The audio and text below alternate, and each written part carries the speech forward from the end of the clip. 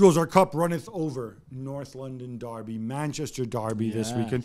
Now, we've been asked, which clash between the big six is your favourite?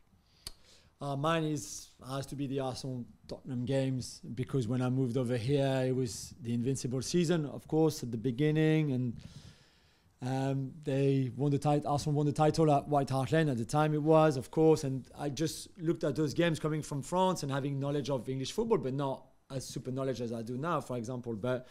And I just love the fact that you could walk from one stadium to the other. Okay, it will take you, I don't know, half an hour, but still. Theoretically, you could walk from the Emirates to Old Trafford, yeah, too. Yeah, it would take you 3 weeks.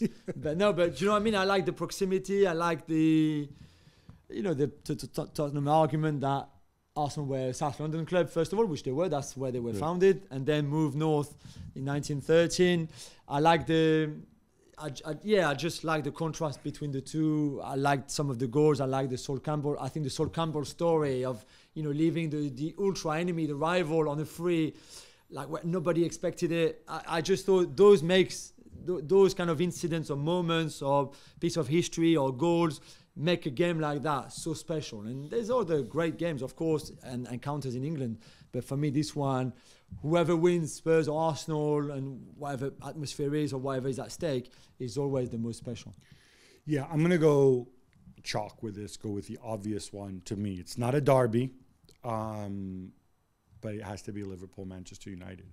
I think these are the two teams that have defined English football globally, for better or for worse, over the last 15 years, or 50 years, rather. Maybe even longer than that. Maybe even longer than that. And obviously, the whole thing Sir Alex saying about knocking them off their perch. And, and also, again, you have proximity. Manchester and Liverpool, they're very, very close to each other. They both have local rivals, and it's a strong rivalry there, but it kind of feels to me like it escalates to a different level when they play each other. And the fact that United have struggled over the past decade, I don't think has necessarily diminished that. I would love to see these games at some point, Liverpool and United, when both teams are really, really good. I'd love to see when they're both in a golden era. They really kind of have missed each other, They kind of have missed each other, haven't they? Flip side of this, and I'll go first here with this one, which games are the least interesting in terms of the clashes within the big six? I'm not sure there's one. Yeah, I don't know there's one that's least interesting. Maybe when you don't have all those things that make up the rivalry. So if I were to say Spurs playing Manchester City, it could be a great game if Spurs are attacking and City play great football.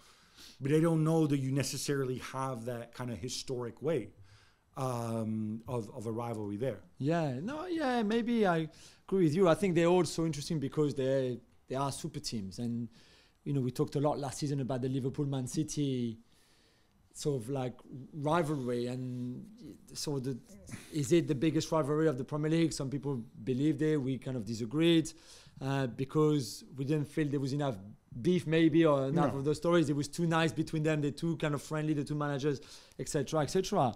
I'm not sure if I could highlight just one of those encounters. Well, thank you very much for watching ESPN on YouTube. For more sports highlights and analysis, be sure to download the ESPN app. And for live streaming, premium content, and let's not forget as well, ESPN FC 7 days a week. Subscribe to ESPN+.